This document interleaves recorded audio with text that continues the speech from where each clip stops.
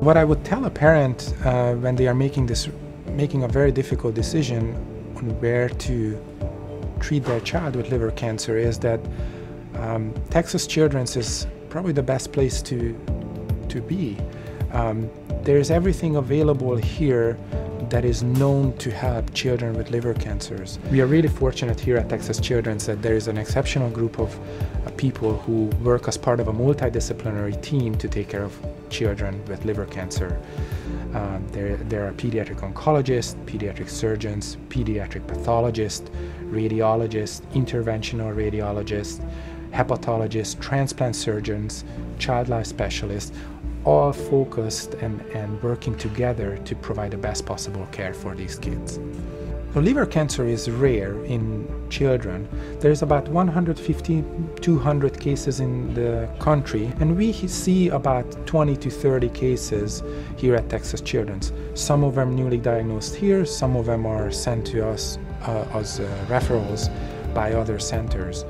One of the good things of seeing so many patients here at Texas Children's each year is that the rare is no longer that rare to us. I think we get better at what we practice.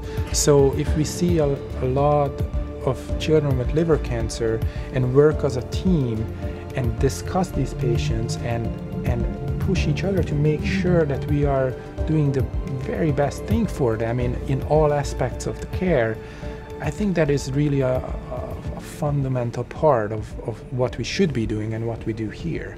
Currently, the standard of care for children with liver cancer is surgical resection. It is really a fundamental aspect that if we can completely remove the tumor, whether it's an operation or sometimes even taking the liver out and replace it with a new liver, so through liver transplantation, the surgical resection is a fundamental part.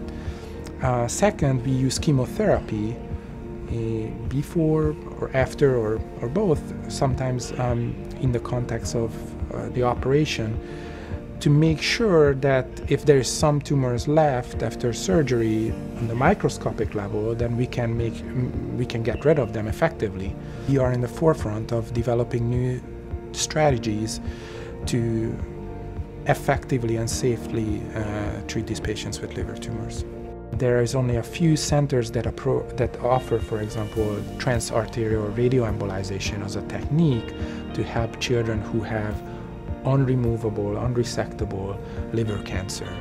So this strategy advances a catheter through the blood vessels of the patient all the way to the supplying artery of the tumor, and that can deliver radioactivity at a very, very small location. So it doesn't radiate outside of the patient, but right there where it is infused, it can cause significant toxicity on the cancer cells.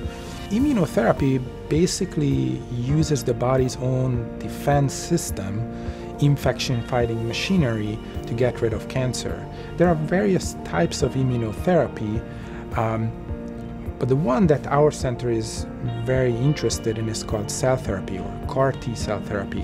When we are collecting a special type of white blood cell from the patient, genetically engineering it in the laboratory, expand it to have a larger number of these cancer-fighting cells, and then reinfuse it into the patients. So the goal is that when they are infused, they will get to the tumor site, attack the tumor, and get rid of it completely.